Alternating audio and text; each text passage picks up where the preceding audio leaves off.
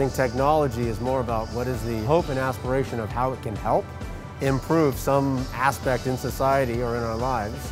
And that's what technology's job is to do. Once you see this thing out in the world, it's pretty incredible.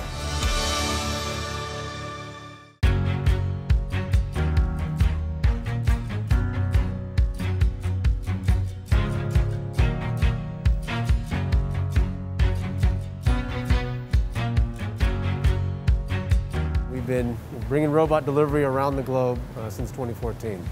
So we've done over 500,000 deliveries to date. We're doing deliveries with grocery partners and universities and factories and a host of other environments. The robots have 10 different cameras on them. They have radars, they have ultrasonics. And this builds what we call a bubble of awareness, sensor fusion, if you will, which allows the robots to travel the world in a safe way. Allows them to cross these busy streets out here. We like to say the robots are 99% autonomous. There's always a human available to go solve a situation that should arise. We're serving about a 2.5-mile area right now, and we're actively expanding our service area to bring them the great groceries that Save Mart has to offer. Our guests are super thrilled by it. The innovation and just the technology by itself is impressive, but to know that it's here in the Modesto and for the Modesto community makes it even better for them.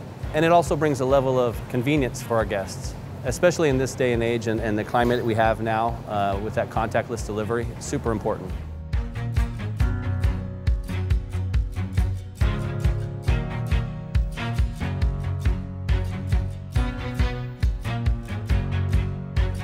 And then a person here at the store gets that order on another piece of technology, on a phone with what we call a runner app, and allows them to fulfill that order.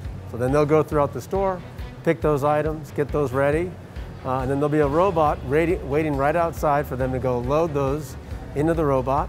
They unlock the lid, put the stuff in, close the lid, and then the lid is secure so that your order is not messed with when it heads towards your destination. On the consumer side, once your order's been placed, you can track the robot, you can see it heading your way, and you're alerted once it gets to your door, and you come outside, swipe a button on the app to unlock the lid, take your stuff out, and you've got your groceries. Thank you.